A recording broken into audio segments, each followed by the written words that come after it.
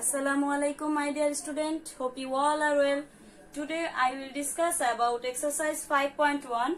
Here the problem 1 is express the following fraction in the lowest form.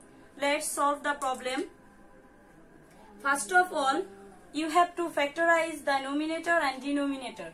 4 equals to, we know that 2 into 2 x squared, that means x is 2 times y cube, that is x is multiply 3 times z to the power 5, that is z is multiply at 5 times 1, 2, 4, 5. Now 9 is equals to 3 into 3 x to the power 5, that means x is 5 times 1, 2, 3, 4, 5. Z square, y square, that means y is 2 times, and z to the power 3, a z cube, that is z is multiply 3 times. Now x, y, z with z. Here in the above, 2 into 2 is equals to 4. Y remain, y is 1, and z into z is equals to z is square. In the below, 3 into 3 is 9.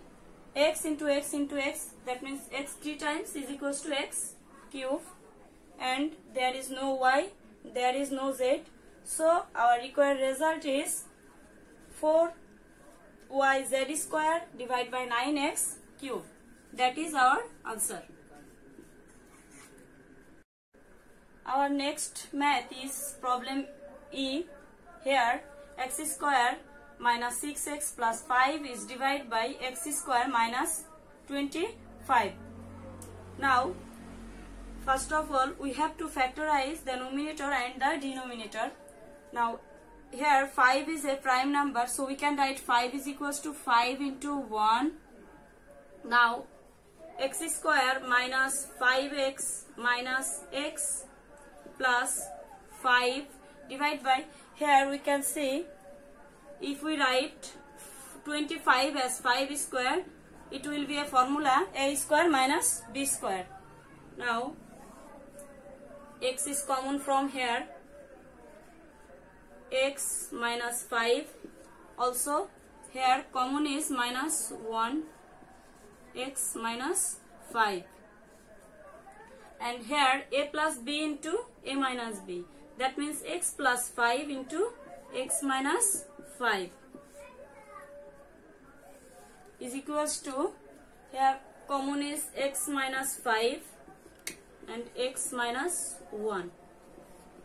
The below x plus 5 divided by x minus 5.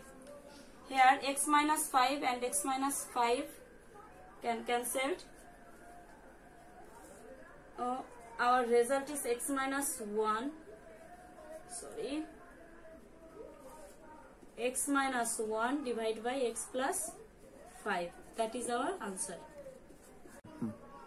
Okay, my dear student, hope you all are able to understand the math, and by this process you all will be able to solve the problem A to H. Please practice at home.